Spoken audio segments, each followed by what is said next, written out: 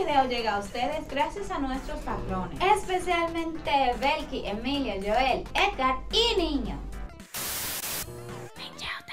¡Hola, Minyieotics! Bienvenidos a Minyieoworld TV con sus anfitrionas favoritas, las hermanas gemelas Sol y Luna. Y hoy es miércoles de cultura. Finally, oh my god, I've been waiting for a miércoles de cultura so much because I love cultural videos, guys. So keep recommending them in the comment section. Continue, please. Yes. Today we're gonna react to a video that won a poll. That video is a brief history of Philippine Spanish. Yes, guys, every week in our community tab we have polls and we have our calendar. So go check it. Do not miss our post in the community tab. You can vote for the video that you want to be featured in the week. And I'm pretty sure there is a poll going on right now. So go ahead and vote. Go vote. Exactly, guys. Guys, what else do I have to say? I forgot Soon on our channel. Soon on our channel. Soon on our channel, we're gonna be reacting to Esbine Team Talks about what is an interview that they did for GMA Digital Special. So if you don't want to miss that, subscribe to this channel, activate the bell so you don't miss the notification for that video and many others. Also, when we reach 30,000 subscribers, we're gonna have a live Q&A. Don't miss out. Share this channel with more people subscribe and get interested in our content. We also have a second channel. It's a gaming channel, Minyieoworld Games. Please go check and subscribe. Please support us. And we have our Facebook page, which is Minyieoworld TV Games, and we stream once a week. So if you want to play with us, you can go ahead and follow us. And that's it. Without further ado, let's check the brief history of Philippine Spanish. It is very brief because it's only 3 minutes long. Let's see what we learned today.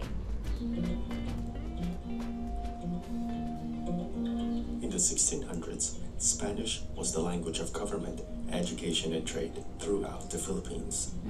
However, in a study done by the Instituto Cervantes of Manila in 2010, it was found out that a mere 1% of Filipinos spoke Spanish. So what happened to Philippine Spanish? Where have the Filipino native speakers of Spanish gone to? As far as I know, the Spanish speakers died because of the war, like when Japan, I think it was Japan's fault. Oh my God, don't say that. That's what I read. Like they threw a bomb to the Intramuros and mostly of them died. But let me see if this video can re-educate me. In the late 1800s, a katipunero and lawyer by the name of Don Luciano de la Rosa conducted a study, and he found out that around 60% of the Filipino population during his time spoke Spanish as a second language. 60%, that's a really high number. Especially because Philippines is very populated. It's very big. Thank you very much. In comparison, around 10% of Filipinos spoke it as a first language in the North American census. Wow. Both of these numbers, however, went downhill due to a series of wars, among other things. One of which is the war between the First Philippine Republic and the United States of America, where, according to historian James Goodnow, around 1/6 of the Filipino population, or around 1.5 million Filipinos, died in the hands of the new colonizers, most of which were the brightest of Filipinos who were familiar with the concepts of independence and freedom, and most of which were Spanish-speaking. World War II also dealt a severe blow to the Spanish language in the Philippines. With it came the death of millions of Filipinos, many of whom are Spanish-speaking. In the Battle of Manila, Over 100,000 people died, either by the Japanese Manila Massacre or by the American air bombing of Manila. Wow. Oh, so it was not only America that did the Japanese. air bombing. Yeah, and also I read somewhere that when Americans sitiated, I don't know if it's the correct way to say. In English, because we don't speak English I'm in this thinking time. in Spanish. Cuando los americanos sitiaron La Filipinas, ciudad. they prohibited Spanish and they said Sí. like, why are your documents and your official things are in Spanish? They're This gonna is be going to be everything. banished and banned, and we are going to like they started teaching English. Yeah, and Americans Everywhere. are allergic to hearing another language that is not English. I'm Even sorry in their to the Americans that are watching watching our us. channel, but you But- know that is true. Yeah. Even in your own country, if you hear someone speaking another language that is not English, you are speak English. You are in America.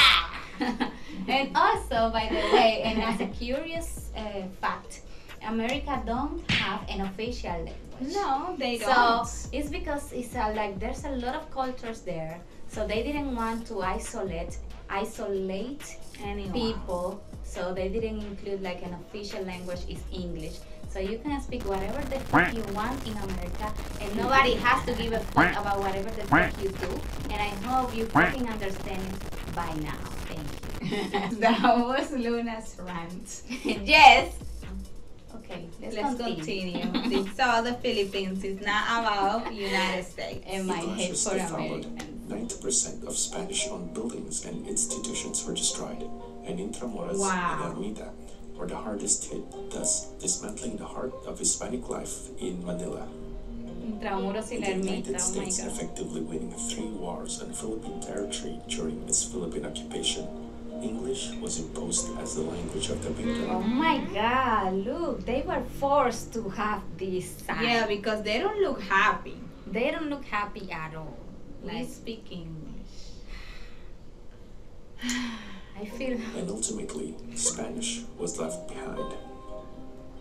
Aside from those wars, the educational system continued by the Americans, although commendable in its own right, was also a factor in the fall of the Spanish language in the Philippines. This was then made worse as parts of its curriculum interlaced with the Spanish Black legend, thus proving to be a breeding ground for Hispanophobia among Filipinos and resulted to the conditioning of unconscious biases Filipinos have against the Spanish language. Wow. Furthermore, But I've heard like a lot of people now want to learn Spanish. Yeah, a lot of people in our comment section, a lot of Yeah, I know, Filipino, they and not always only say, in I our want to comment. learn Spanish. Not only in I our watch- comment section, but there's like a lot of Facebook group dedicated to Filipinos that want to learn Spanish, and they do meetings too, like learning Spanish and talking to Spanish native speakers in the Philippines. Right now, those meetings are not held because of the pandemic, but usually they did that. So yeah, like right now the new generation is like wanting to learn the language different because languages. yeah, in it's general. interesting, and also they can even get better jobs when they speak Spanish. But yeah, he's absolutely right. There are some Filipino that they have like this, I wouldn't call it hate, you know, but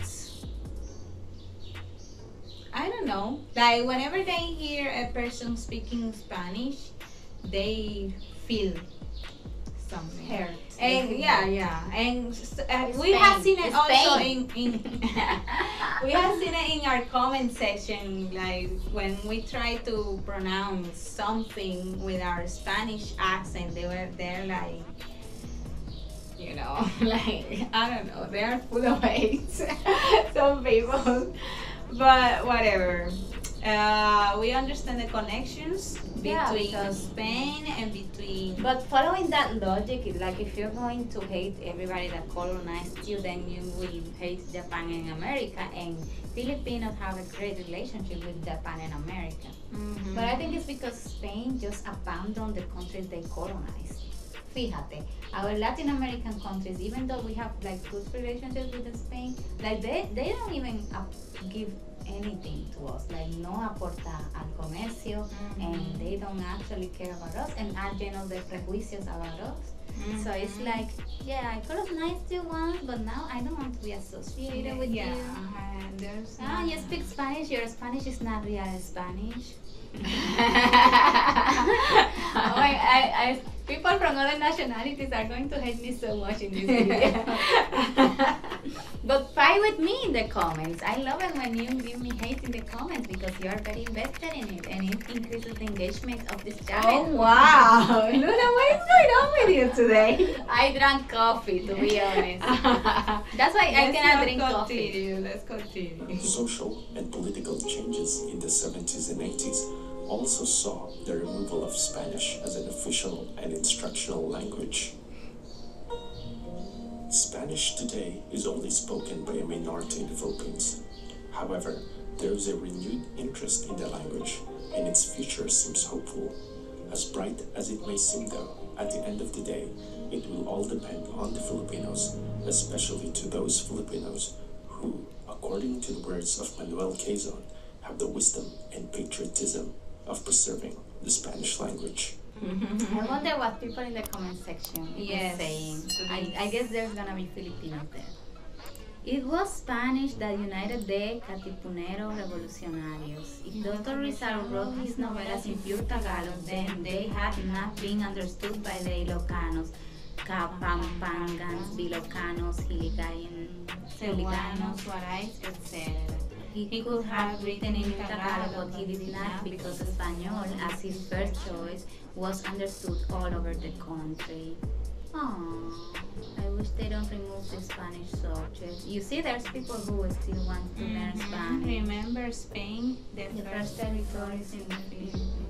Wow, why nobody's talking about Chabacano in here? When the Americans came to the Philippines, they killed many Hispanic Filipinos that can speak Spanish and replace English. That's the summary of the brief part of the brief history. The brief of the brief. Yeah, there you go. So yeah. I wish they would put Spanish language back and not Korean or some shit. Wow. They're teaching Koreans in I the didn't school? know that. Why? Why? Like the why? Corazon Aquino administration abolished the Spanish subject in the 90s. I'm a Filipino with a quarter Spanish blood, and I want to know how to speak Espanol, as it were the language that was spoken from my Lola, Lolo, but English was the main factor now. Oh, let me see the reply to them. You may learn speaking with your Lola and Lolo if they're still alive. If not, there's Instituto de Cervantes, very good. Duolingo, very bad. Duolingo is YouTube, not very good. Very más o menos, depende del canal que tú veas. I don't recommend Duolingo because they translate everything and your brain records the translation to your first language, not the language that you are learning. So it doesn't work for me. So yeah, basically I learned a lot, and this was very interesting. I would like to know more. So if you know more similar videos that you can recommend, please send it in the comments. And here's another video that is recommended by YouTube's algorithm, especially for you. So click on it right now.